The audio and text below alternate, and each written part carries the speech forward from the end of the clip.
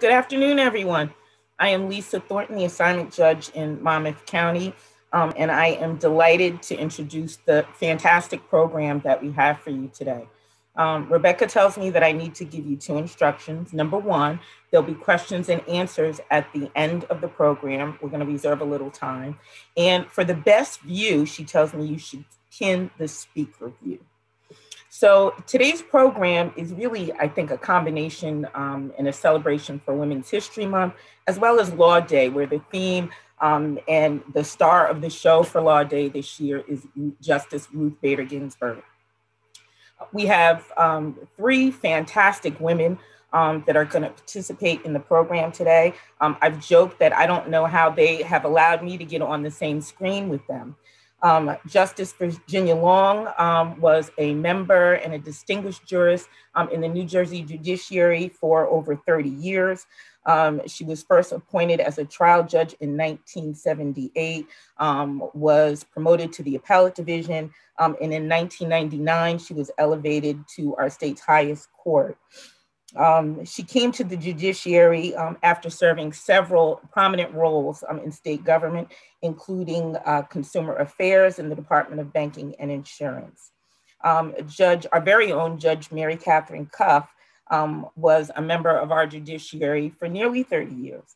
She was appointed to the trial court in 1988. In 1984, she was elevated to the Appellate division. And between 2012 and 2016, she was temporarily assigned to our state's highest court until her retirement in 2016. Prior to her service in the judiciary, she was a deputy attorney general with the State Department of Law and Public Safety and an AUSA with the New Jersey Attorney General's office. I often like to refer to Judge Cuff and our very own Judge Cleary as my very own personal Ruth Bader Ginsburg, Justice Long as well. In particular, Justice Long and Judge Cuff have been responsible for turning the light bulb on in my head, and I always tell Judge Cuff about this, with at least two of their land use decisions, and particularly for someone who is going to embark on a career, a judicial career, or a professional legal career in land use. I refer to Justice Long's decision in Jock versus Board of Adjustment of Wall Township and Judge Cuff's decision in Ten-Stary Dom Partnership as land use for dummies. Once I read those cases, the light bulb on a C variance completely came on. Last but certainly not least, Professor Penny Venetis, who is the Dickinson Debevoise Scholar at Rutgers University School of Law and the director of the Human Rights Clinic at the law school. She specializes in civil rights and international human rights law. And in 2016, she was awarded a Lifetime Achievement Award from the New Jersey Law Journal. Today, these three fantastic women are going to give us a discussion about the life and work of Ruth Bader Ginsburg. And many of you who have followed the work of Justice Ruth Bader Ginsburg know that over the last 3 or 4 years, she became a cultural pop icon. And many folks ask the question, how is it that an 85-year-old Jewish grandmother becomes a cultural pop icon over 20 years after she was appointed to our nation's highest court? And when you look at many of her personal story and her attributes, they kind of play into what is really relevant and important and what folks really crave at this time in our country and our society. She was a badass by any stretch of the imagination. Her image was emblazoned on T-shirts and artwork. She was the subject of memes and even a workout book from her personal trainer. She was the star in movies and documentaries. And a riff on hip hop culture coined her the notorious RBG. She was courageous by any standards, and I look so forward to hearing from some of the comments from our panelists. And so if you go back and ask yourself the question, how did she become this cultural pop icon? In the words of her Brooklynite, Christopher Wallace, who was the notorious B.I.G., if you don't know, now you know. I'm going to turn it over to the professor to begin the program, and I am so excited to sit back and hear it.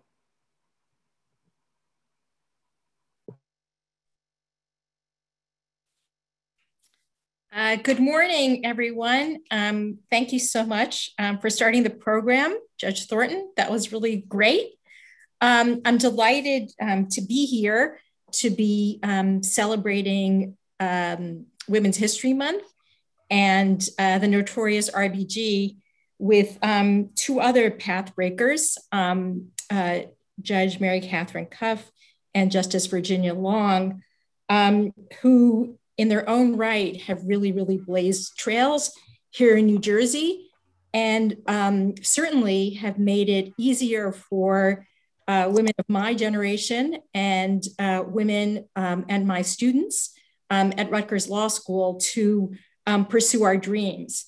And I want to give a shout out to Rebecca Heilman, who helped organize this program and selected the panel, and thank her for all her work.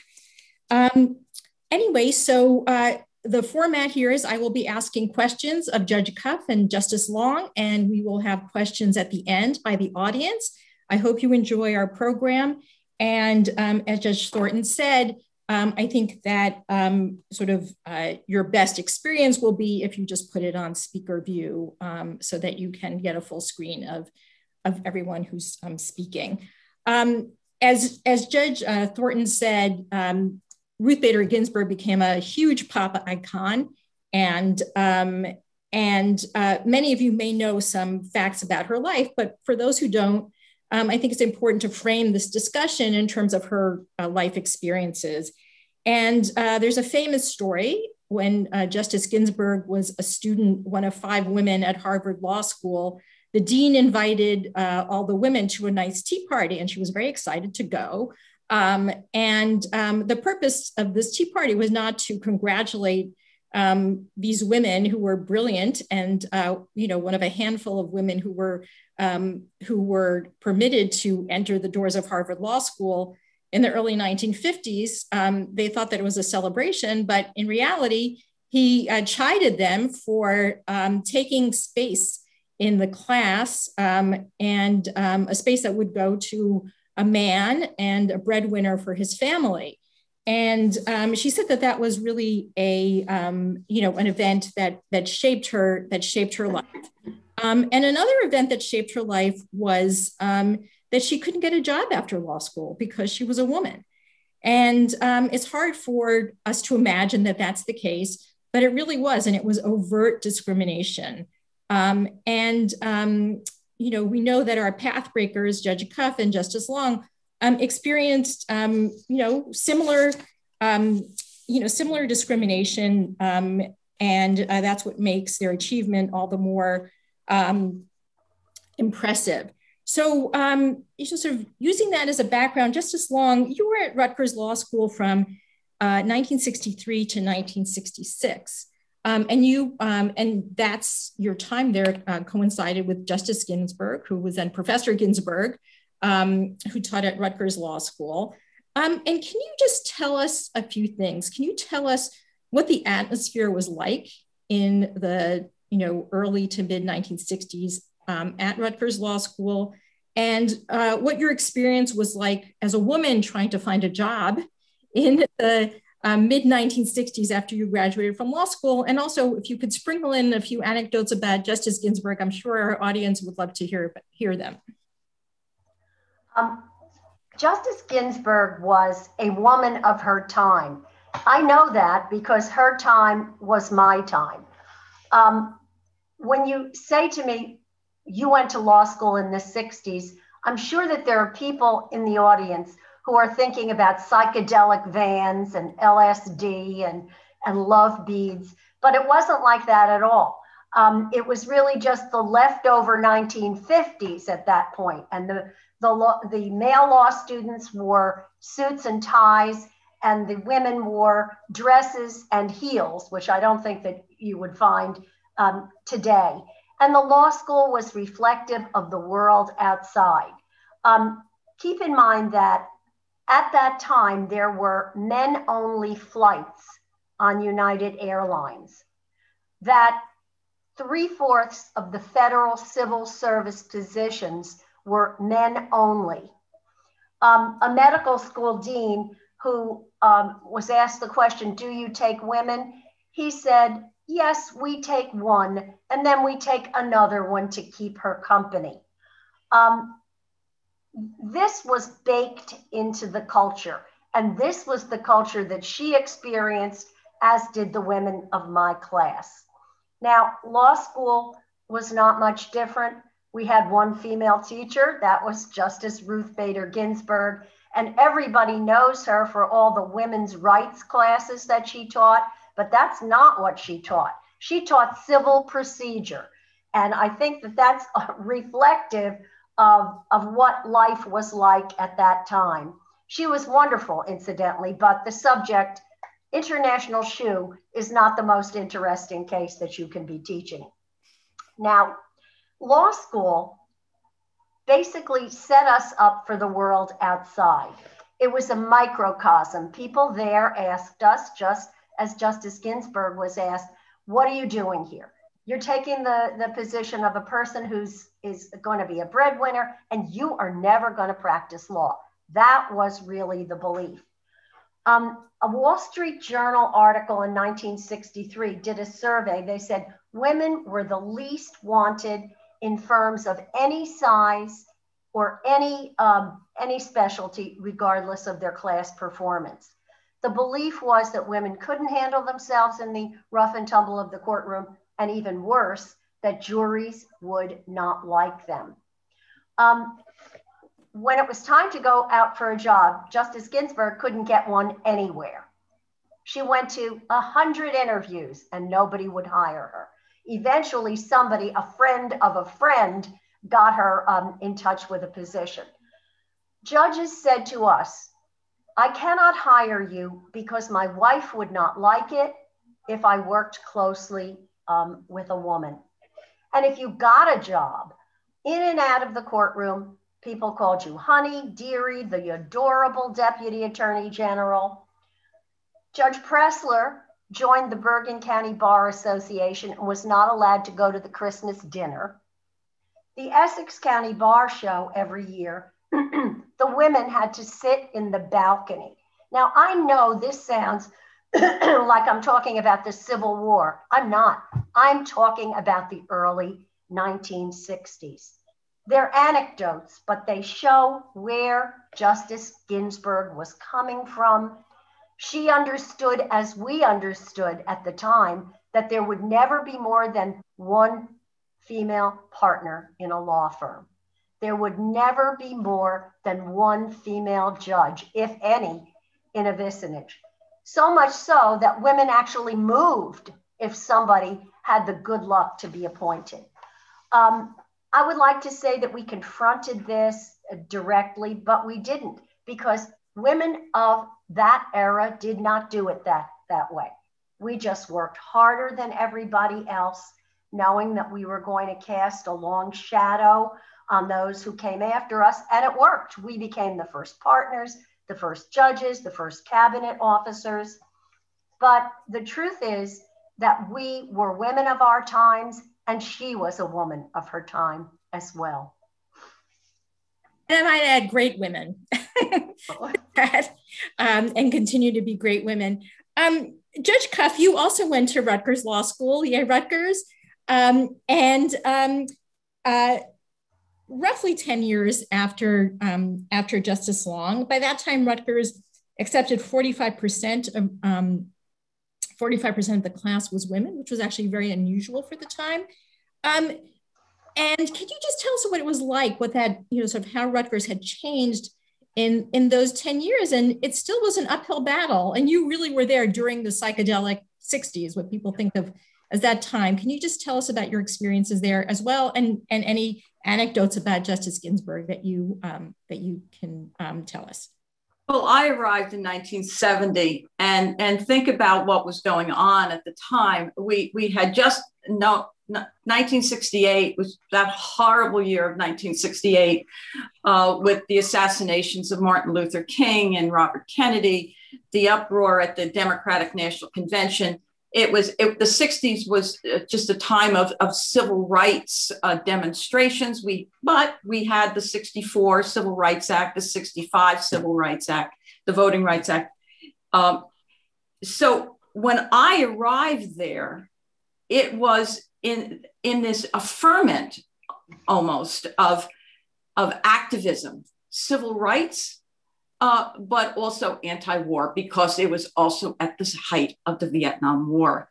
So this was, by any measure, was an activist atmosphere.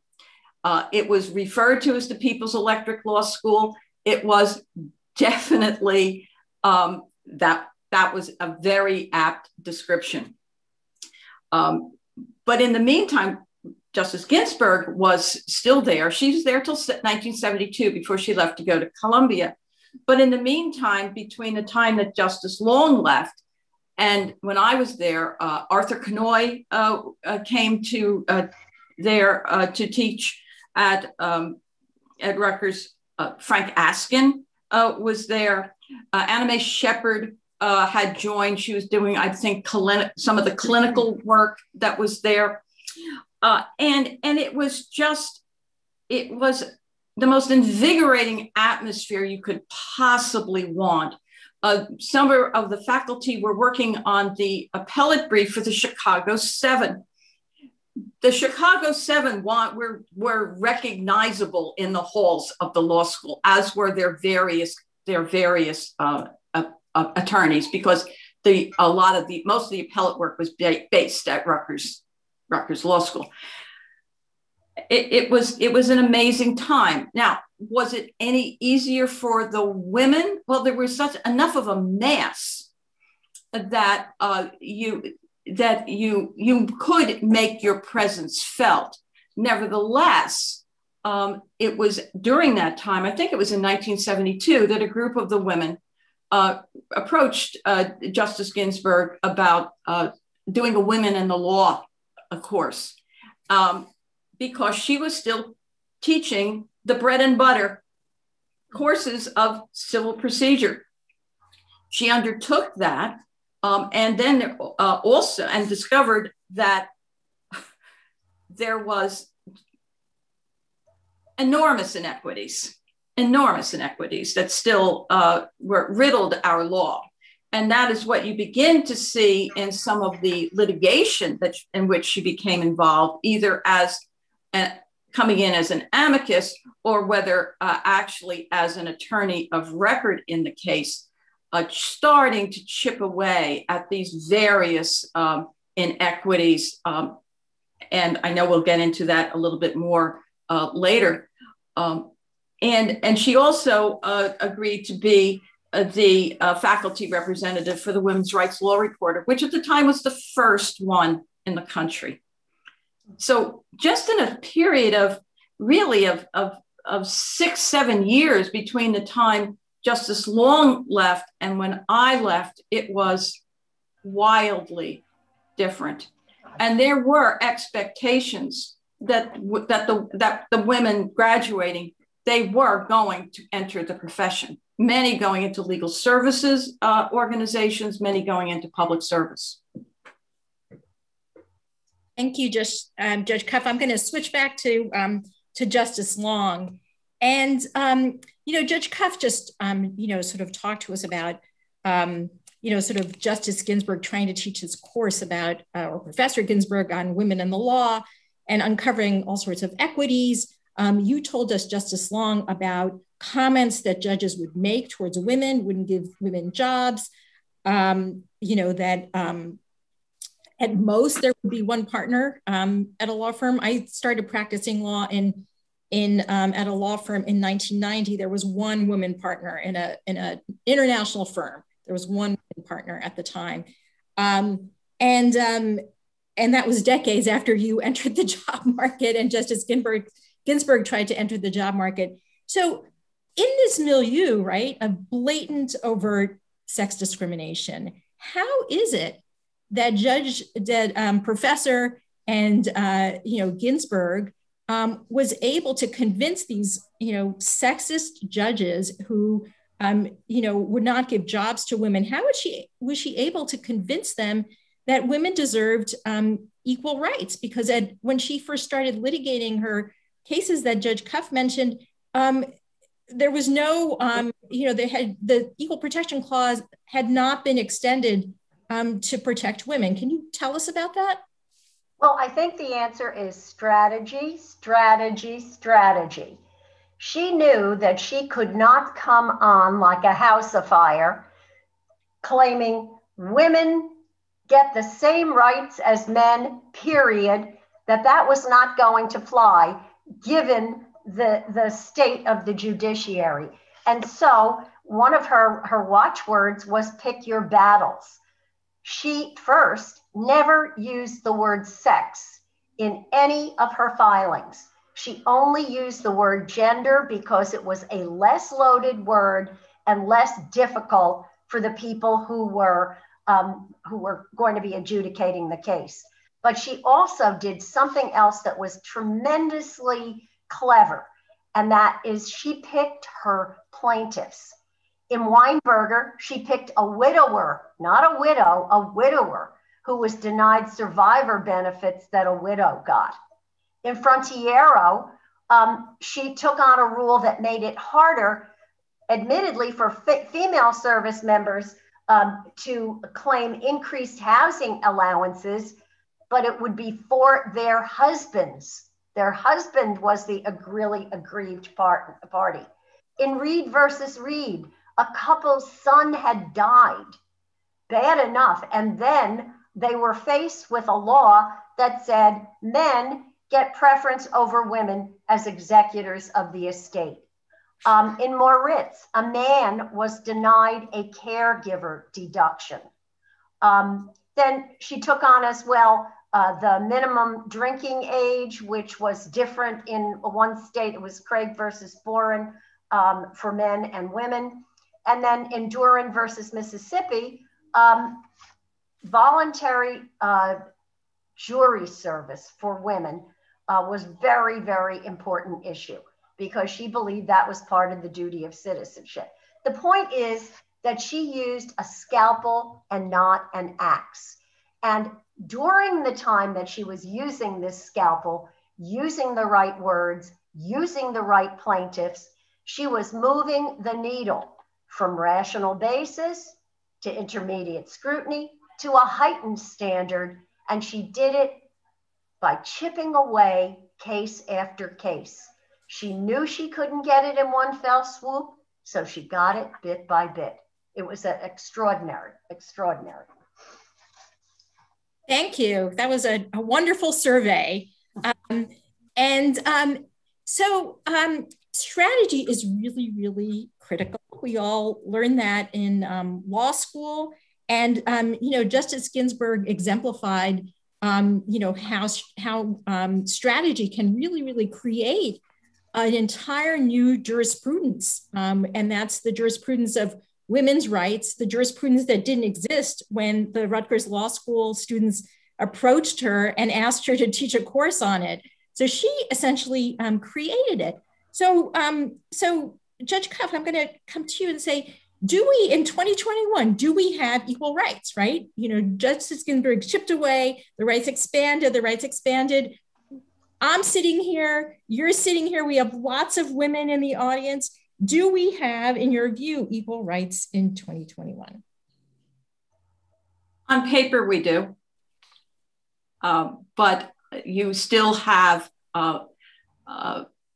situations where I think women have to still work harder, faster, and longer to be appreciated once they do get a position.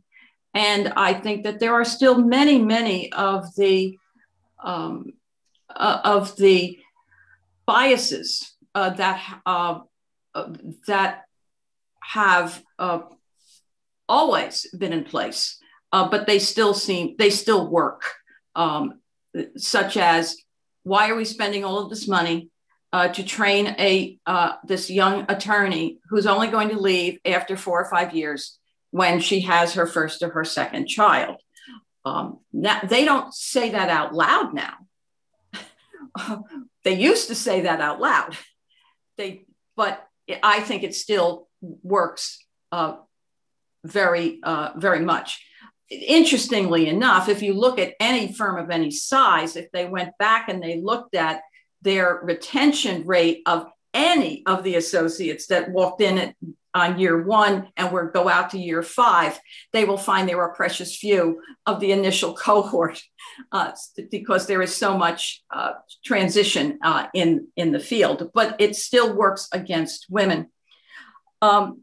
We probably the capstone of the equal rights, particularly in education for women, is United States versus Virginia, or the Virginia Military Institute case, which was written by Judge Ginsburg.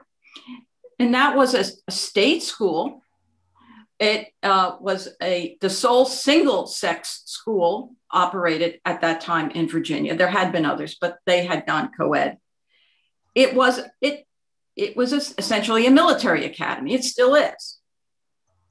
Women were not admitted.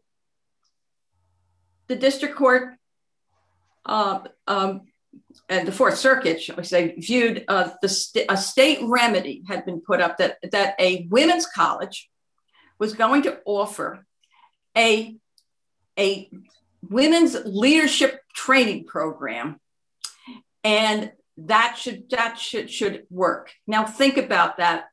We're at separate but equal, right? That goes on appeal. Justice Ginsburg said no.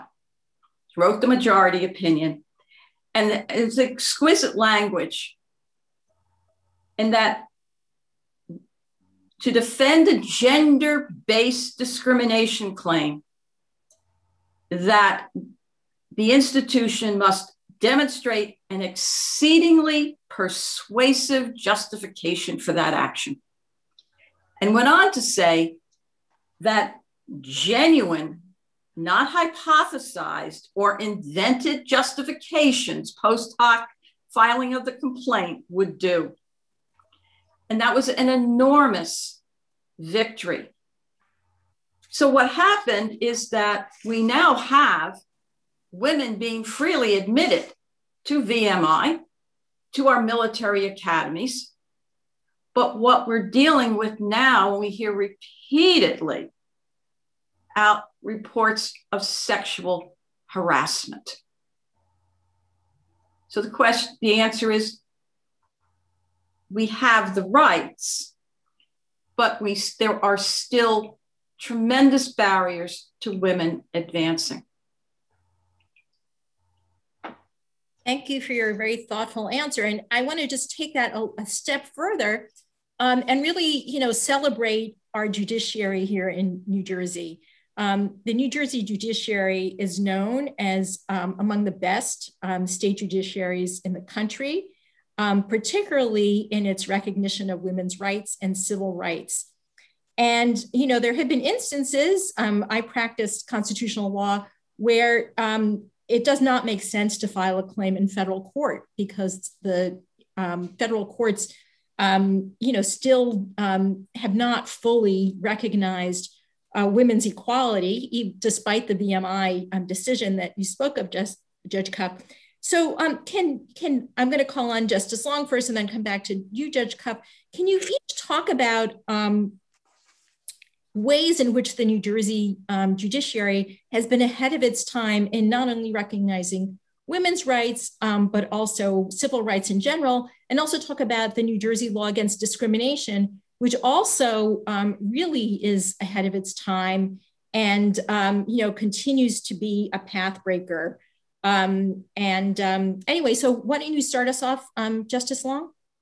Sure. Our Constitution offers very broad equal protection rights. And our New Jersey LAD is basically a pioneer statute.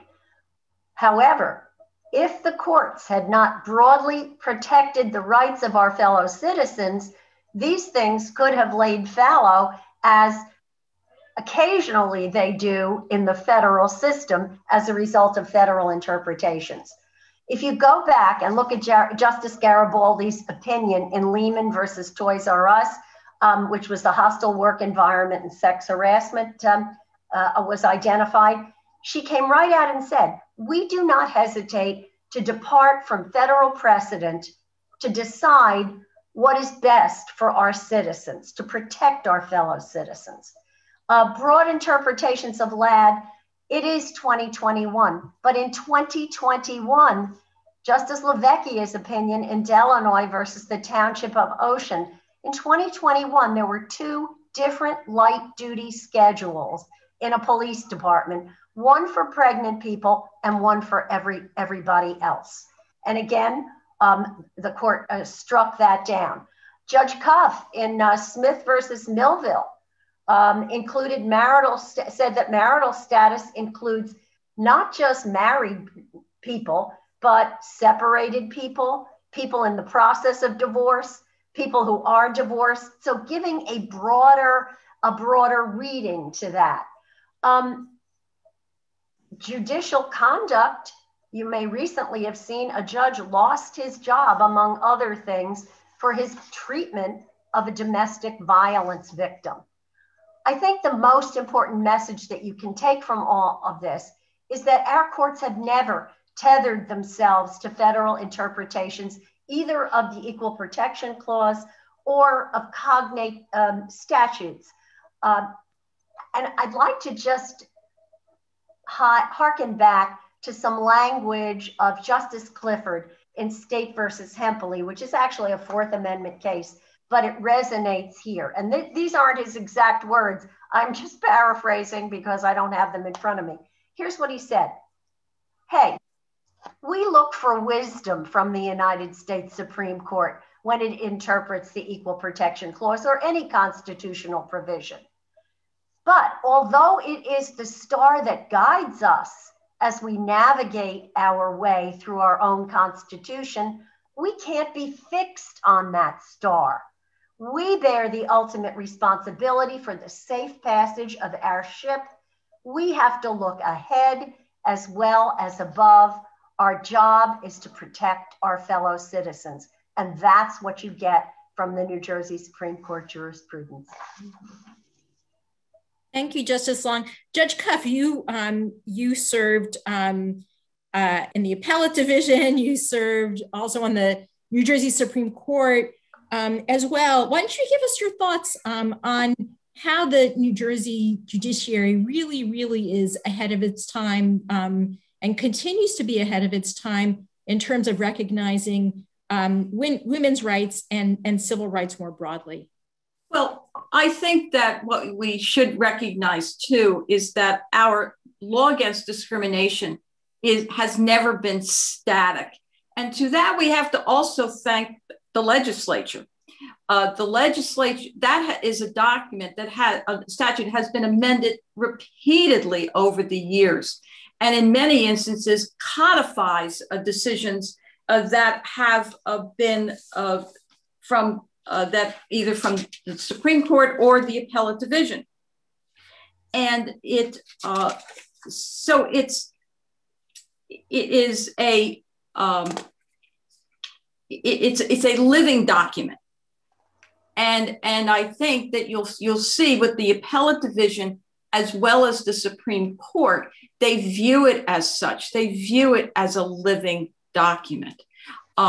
So that as a result, we had in 2006 the on sexual orientation, we had Lewis versus Harris, which that decision was that this issue was whether the state's marriage laws permissibly distinguished between same-sex and heterosexual couples. The result of that was the court said no, but the result was the legislature adopted the civil union statute. Not long after, in 2013, we had garden state equality. And that is what led, that was the follow-up to Lewis. And that led to same-sex marriage being recognized in New Jersey. So it becomes it's a organic, the Equal Protection Clause in the Constitution and the LAD have become organic documents, not something that just decorates a shelf.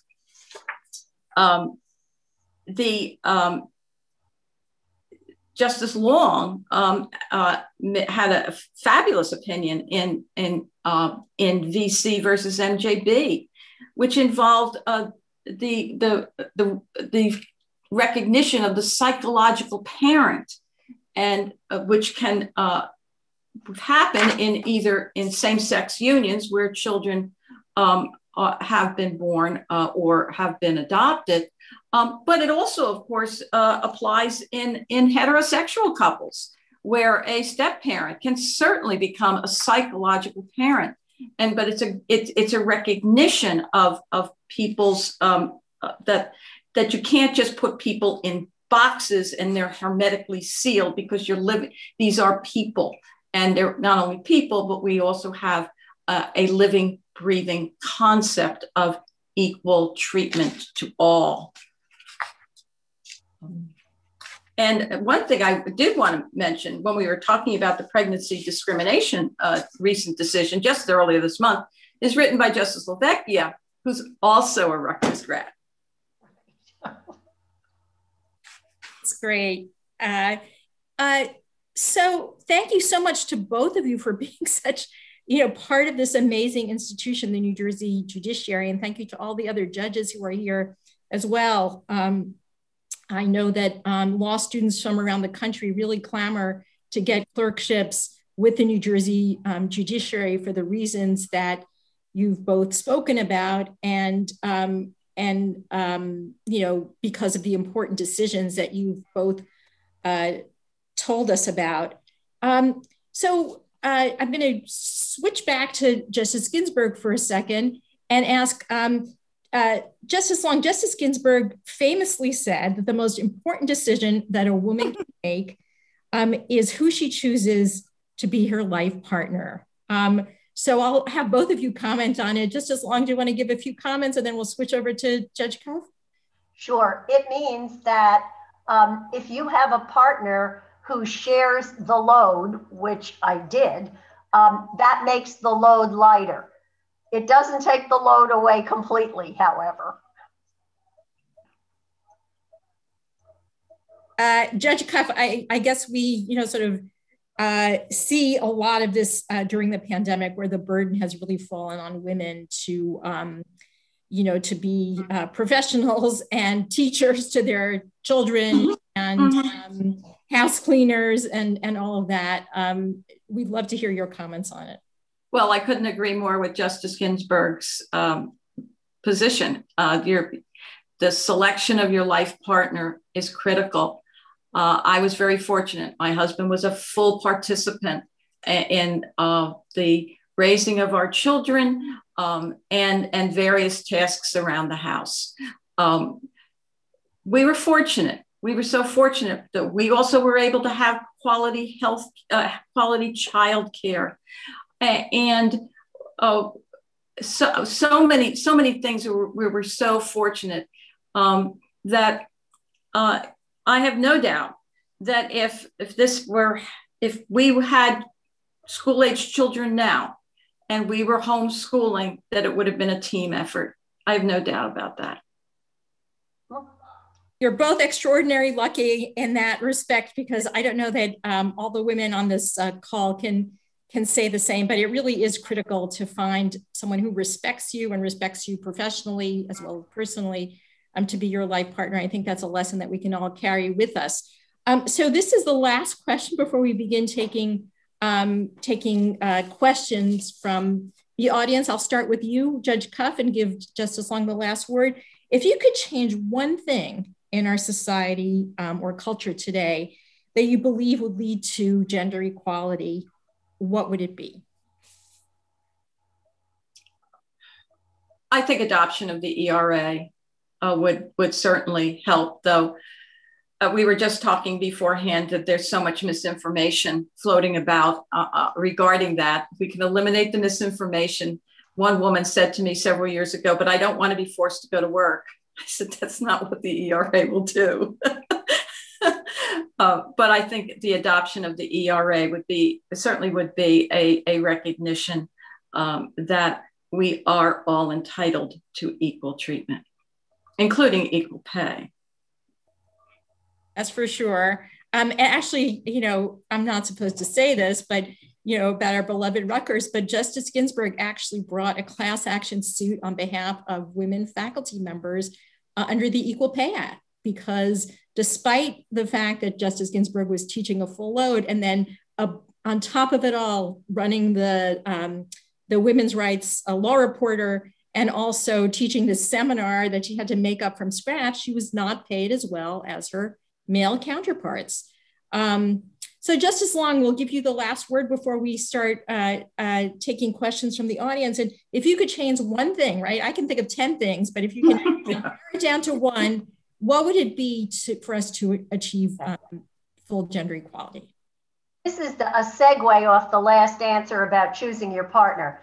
Every iota of social research tells us that today, even in the most egalitarian homes, women are still working an additional shift, and that they are doing 100% more of the detritus of child rearing than their husbands are doing.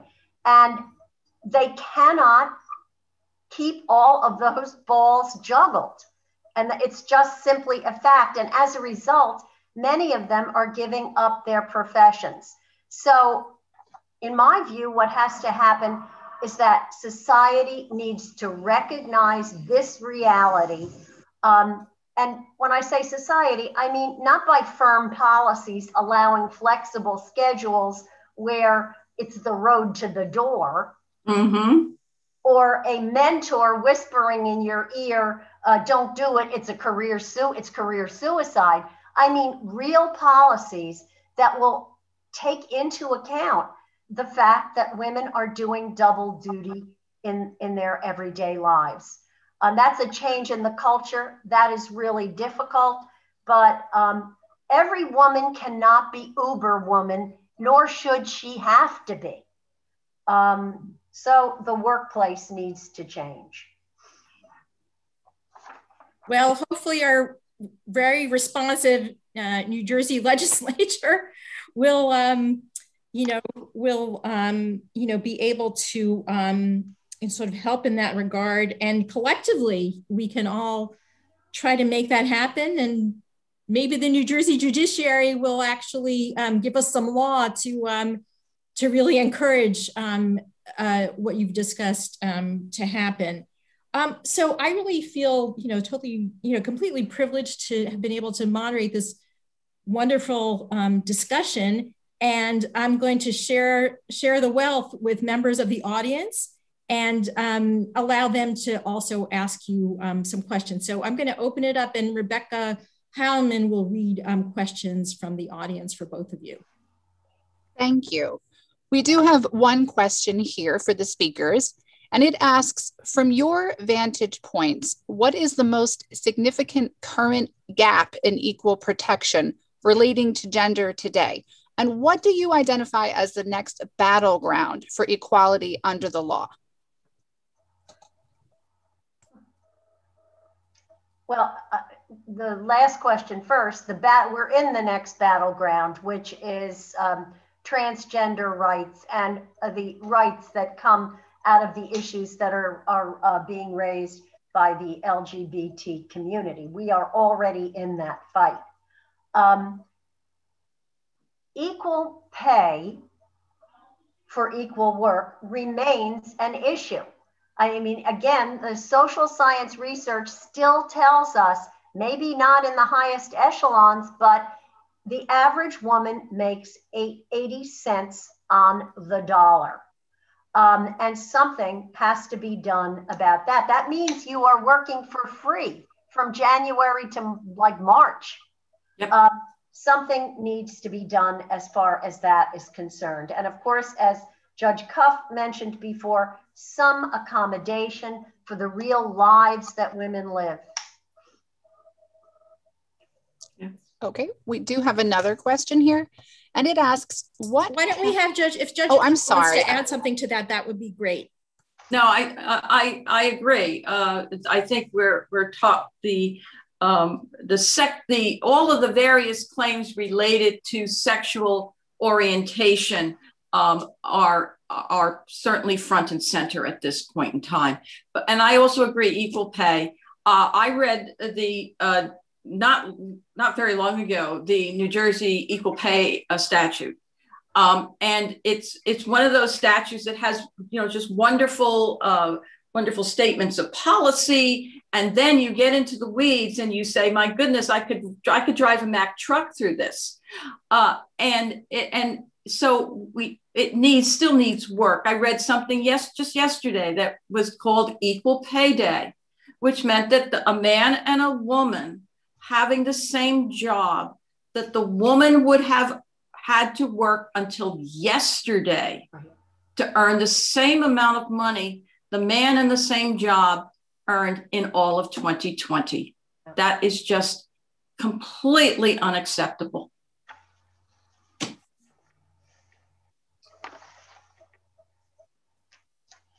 Rebecca, is there another question? Yes.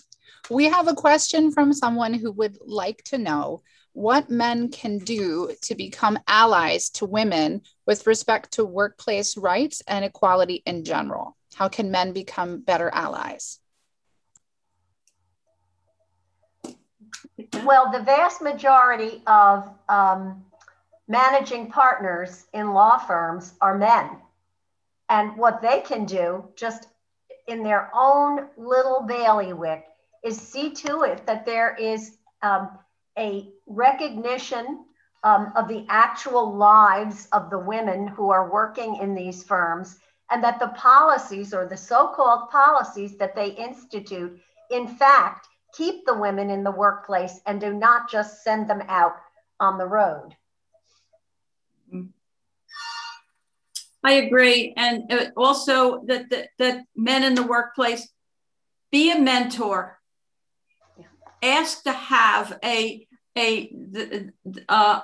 young woman partner or a young woman associate to be on their cases, to work their cases. Give them opportunity, give them visibility, and that can go a very, very long way.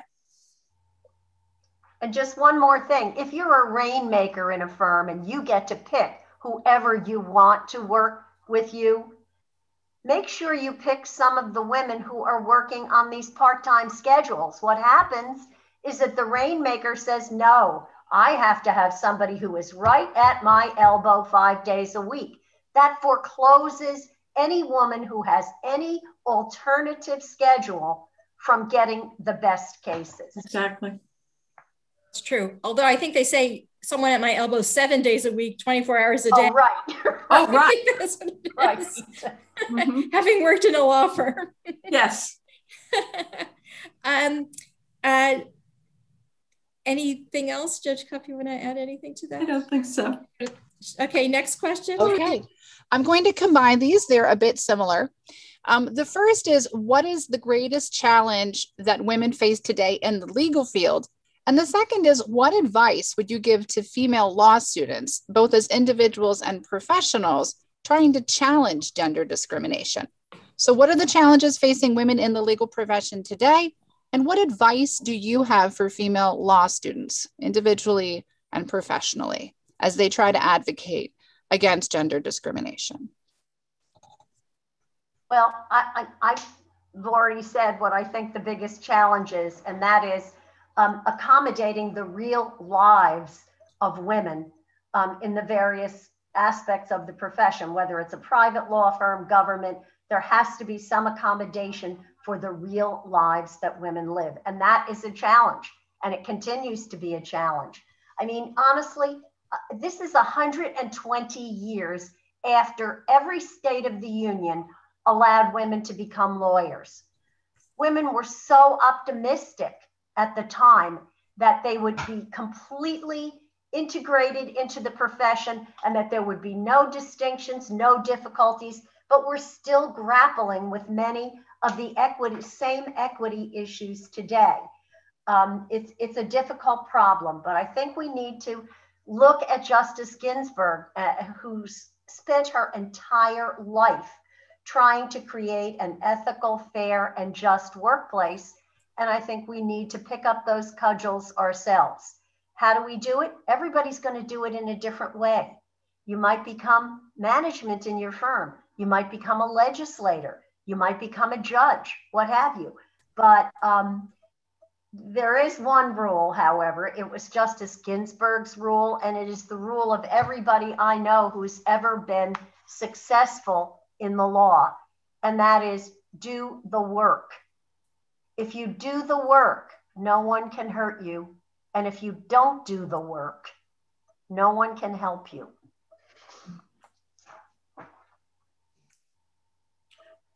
I would encourage law students and women also to seriously consider entering public service. I went from a clerkship directly to the Division of Law. I can never complain that I did not get responsibility, sometimes more responsibility than I thought was justified at the time. But I learned so much. You had to figure it out. As Justice Long just said, you have to do the work. And aside from the fact that you're dealing with issues that are of currency in your state and perhaps also in the country. I can remember reading the Star Ledger at breakfast and saying, oh, I think we're going to be getting an application for a preliminary injunction on this new rule. And sure enough, usually within 2 or 3 days, I was sending somebody across the street to handle it, or I would be handling it myself.